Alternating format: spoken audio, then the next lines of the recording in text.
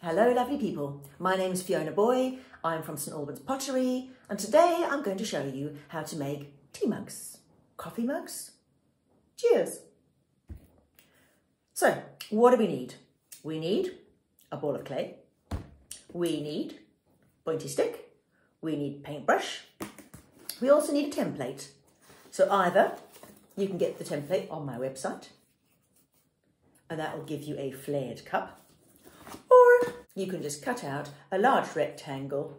What you need to make sure is that you've got a circle to go around it, like that. You will also need a roller and some guides. These guides are 3 mils thick, which is what you will want for the sides and bottom of your mug. The other useful thing is a mat. Because you're rolling out clay, it's really useful to have the mat to be able to bend and move with you.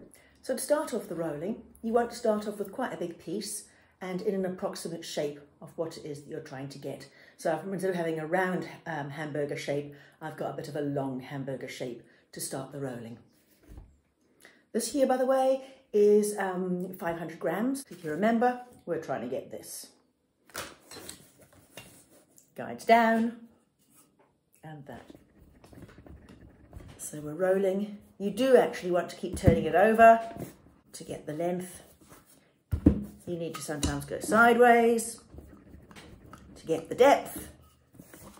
And when you want to turn things over, you're picking it up with your hand and placing it down gently. It's big enough now, and so I can cut around it. So we're now going to cut it out with a pointy stick. At the top and the bottom, you want to go straight down. At the sides, you want to go at an angle because this side and this side are going to fold over each other and you're going to make a join. We're going straight down. And then this side, I'm going at an angle like this. And at this side, I'm doing an angle like this. I can then take off these extra bits, squish them together, and they will make the base of the cup and possibly the handle. And while I'm not using them, I'm going to keep them aside in a damp towel or in a plastic bag. So here you can see it's all cut out. And on this side, I've got it nicely beveled. And on this side, it's also nicely beveled. Doesn't matter if it's a bit rough like that, that will come out in the smoothing out. Now that you've done it, you do need to roll your finger just along the edges to smoothen off those very sharp things. That's particularly with some water, particularly important the top and the bottom. Now roll out the bottom. I find that, yes, although I've got the template, I have managed to find a cutter the same size, and I find that much easier than going around that. It also gives nice clean edges. So now you've got it, burger shape, rolling pin and the 2 guides. And you're going to roll one way, you're going to pick it up, turn it 90 degrees and roll it the other way. Also, if like me, you're rolling on fabric, you're going to pick up this delicious texture from the fabric onto the clay. I'm going to cut as close to the edge as possible and that way I will then be able to recycle the clay more easily. Pointy stick.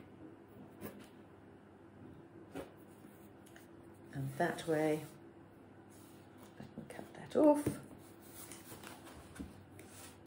and pull out, ta-da, that. And then I'm going to place it down very gently. I might just use the back of my paintbrush and very gently prise it out all the way around. And that way it's going to keep its nice round shape. Right, that can sit aside to dry. The rest of it, I'm going to wrap back up again, okay? Squidging it very carefully, not to get air bubbles, and I can use that also then for the handle. Right, so the next part is to press in those patterns. I've got some lovely cow parsley here, but you might want to get any other nice interesting shapes. What you might find is that the clay is still quite wet from rolling out. If that's the case, set it aside half an hour, and if not, you can assemble in the patterns that you want. And what you can do is press it in very gently with your roller. let's also get a little pattern for the bottom. I rather like the little stars that come from that. I'm going to pull these little boys off. Now you can set that aside for it to dry, maybe a few hours. Right, so now that you've brought it back in from outside or you've left it a little while, it's now ready to assemble. What you want is that it's firm enough to pick up without damaging it, but what you don't want that it's too dry and it won't actually fold and bend. If it is too dry and it is starting to crack, at this stage, lie it flat, put some more water on and try and get it a bit more pliable. So what I'm going to do is I am going to start with the base. I'm going to cross hatch. I'm going to make little marks all the way around the sides. So cross hatch, I'm going to go one way and then I'm going to go the other way, and that's with your trusty pointy stick. Similarly, I'm going to go round the bottom, round the inside of the one side, the one that you can see, and on the outside seam. And then you can wet them and then we'll press them together. Okay? So one way, that's the other way. Similarly, one way, the other way. You can see it's crossed. This side. You can see really, I'm bringing it up close. You've got that and you've got that. Turn it over, holding it very carefully. And I'm going to do the inside seam and the other way. Now you need your paintbrush, your water, and you're going to wet all those patterns. Now decide, I think that's going to be the outside.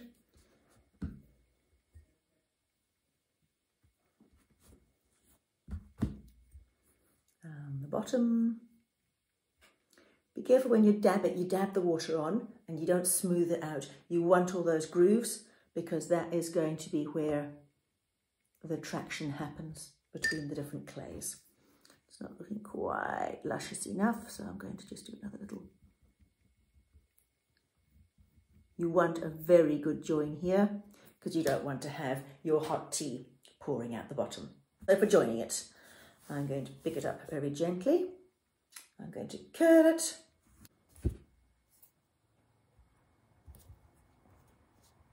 So I'm going to push it very carefully from the front and the back. So you can see I am pushing it from the front and the back and making that join as tight as possible. See, show you like that. You can see that I am pushing, pushing, pushing.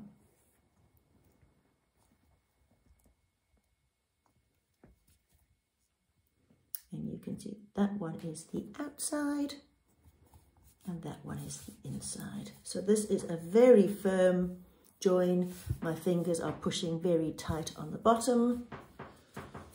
Caution, make sure where you have done these pieces here that they are not splitting, because again, your tea will run out. You may find that there's a slight overlap and you might want to do a bit more of your hashtags a bit more rigorously. So I've got it on this lovely Lazy Susan, more to help film so I can slip it back from one side to another. They're quite useful, but really it's not going to stop you if you don't have one. So I'm just going back and making that join nice and wet, nice and, see? And this clay is slightly too dry because I foolishly left it in the sun. So while I'm going up the seam, okay, I am pushing it quite firmly, but I'm pushing it against my hand on the inside. So you can see as I'm going up, I have actually pushed that and squeezed that. And again, as I'm tightening it again, I'm pushing against my hand. And really wedging together, merging together that clay so that they can once again be friends. And move this little guy. So to tidy it up,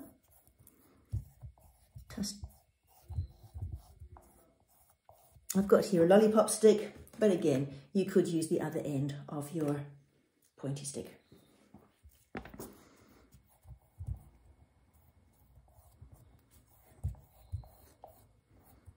And so you can see that from the outside, that is all nice and clear. So with lollipop stick, over the back end, and I am pushing it through, pushing it through. Can also put your hand on the inside and your hand on the outside, but then you can't see what I'm doing.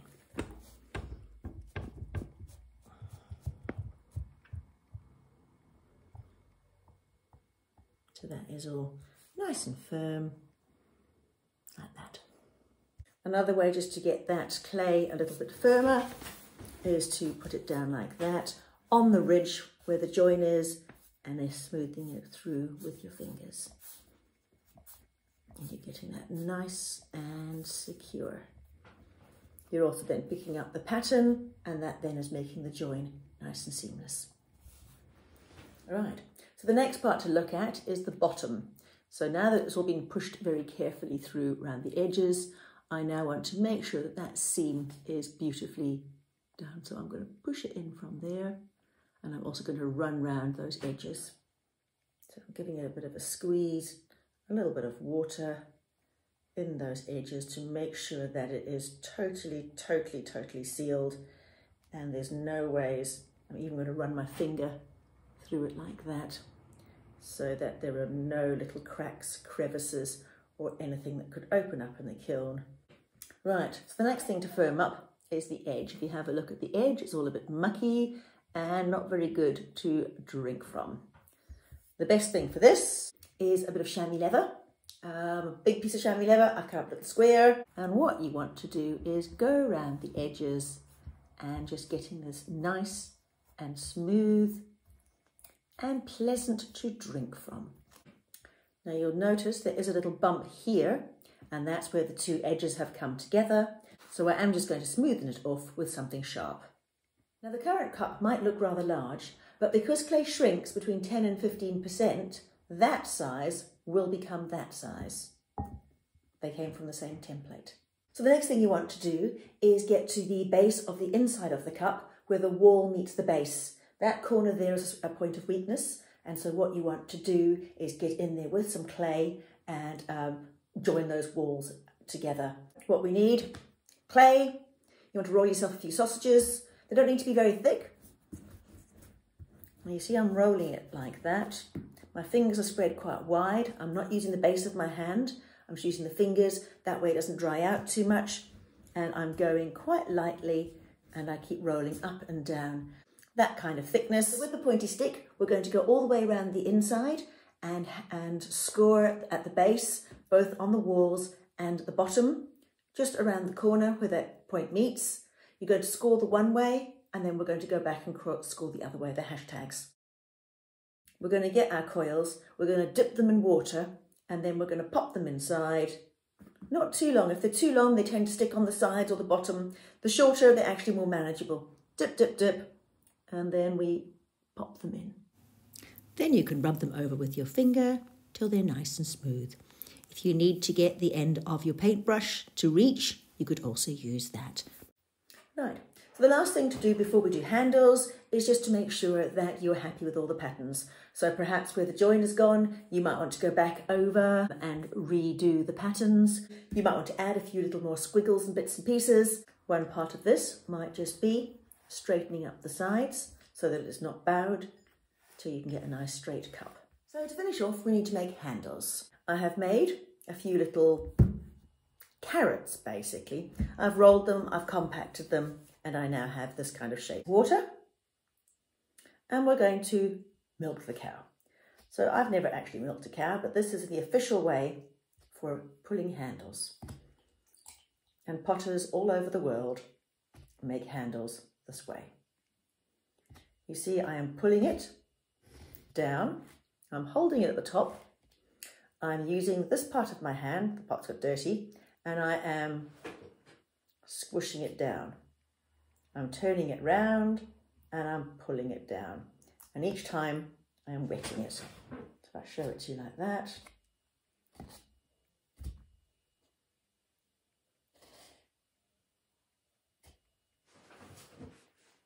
And what this is doing is it is aligning the clay particles into a nice, strong shape.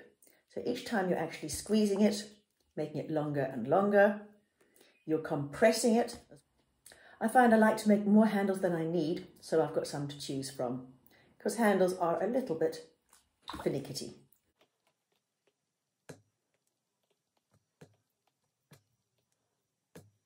So you can see here, I've got a nice length, probably want a little bit longer.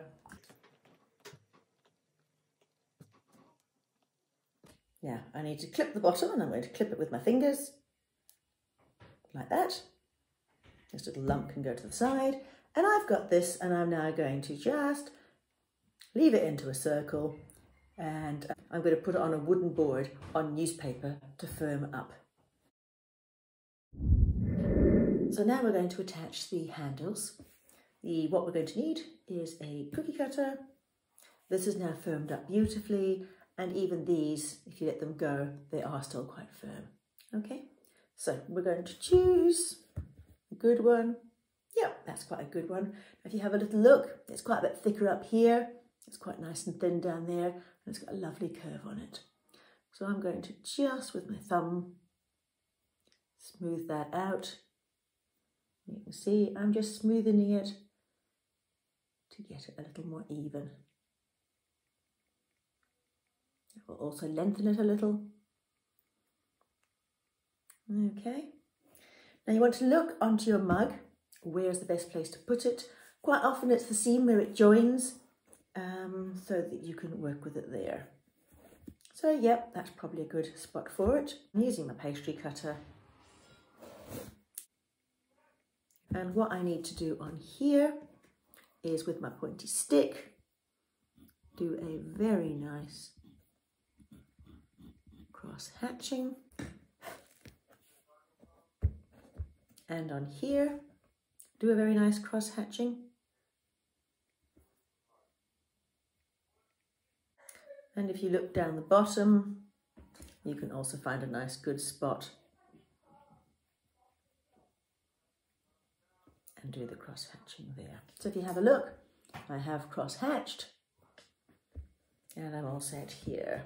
I need my stick, a bit of water, and a bit of water. So I get this, and I like to put it seamlessly on the top.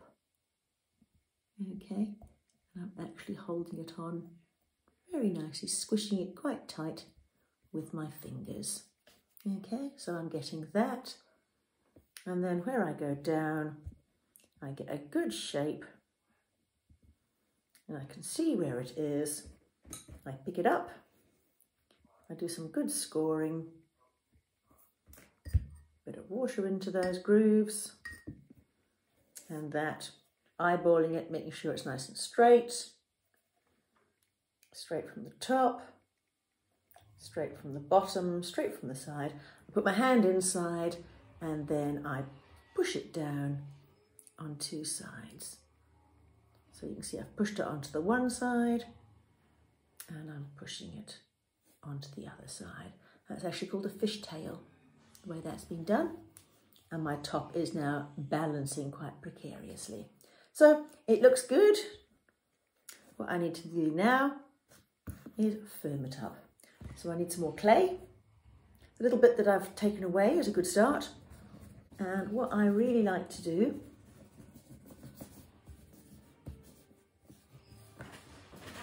is get quite a sharp pointy stick, and where these two things join, there's that crack. I like to go in with the crack and really make the most of it, and underneath as well I go in with that crack. You can see I've made a good light there. Okay, and on the inside I've done a similar thing. I get my clay sausage, I pop it over, and I let it go down the edge. So I'm doing that where I've got it over there, and I wrap it round and I pop it underneath. So you can see I have popped it underneath. And then I get the back of my paintbrush and I squidge it in place. So again, where you've got your two right angles, you've got a nice sausage of clay in there, really gripping it and making it firm. Similarly on top, I use that and my fingers. And what I like to do is to get this handle growing out of the rim.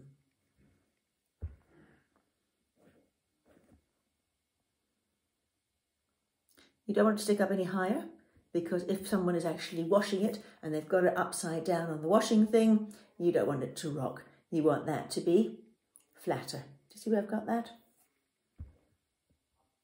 That's looking good. Excellent. And you can just pull off the excess worms and get them all nice and tidy.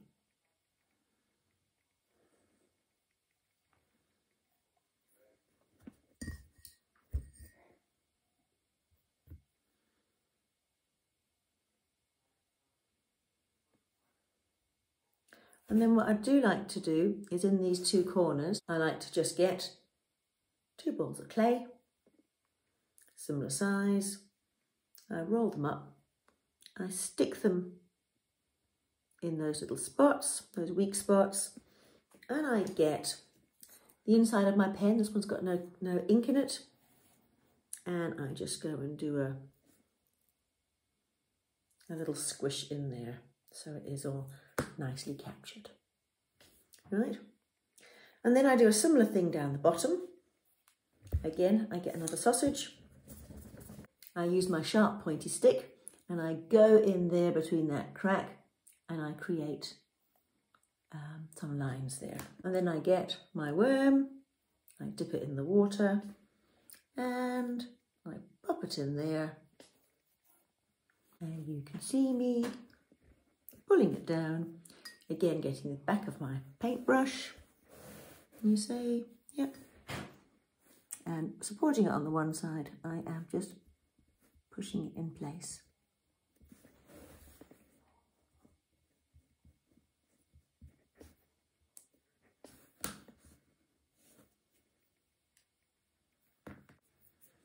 And then I'll get some water and I will just make sure that there's no knocks, twists and dings, and I'll get it nice and smooth.